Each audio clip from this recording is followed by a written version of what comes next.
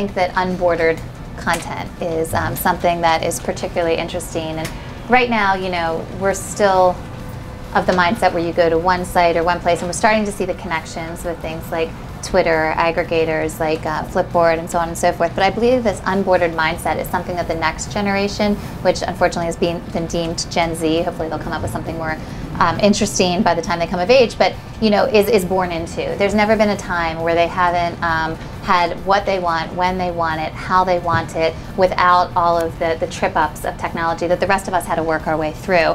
We all know the complications of technology, but we also know that the best technology is the technology that's streamlined, simple, everyone can get it, and there's not a lot of steps you need to take. So I think probably the biggest thing that's going to happen is really breaking down a lot of the borders, and I think that that's when some of the things that feel niche now are going to become more mass.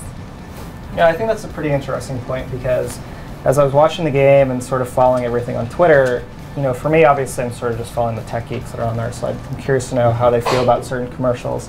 But you know, one of the gripes that I have with, you know, whether it's Twitter or Facebook or just aggregators in general, is the simple fact that there's just so much information overload.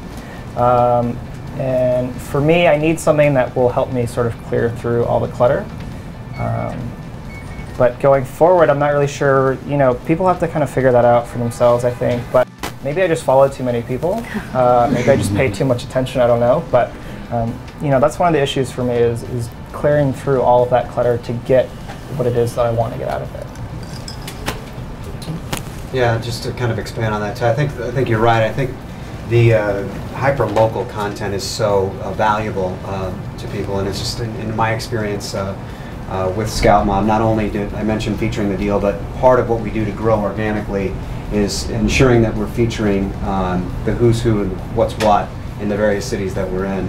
And so something that combines this, you know, this idea of content, you know, in the future, I think that's relevant to people that are looking for that. Or perhaps maybe it's inundated with information now, but it's a way to streamline that for you personally.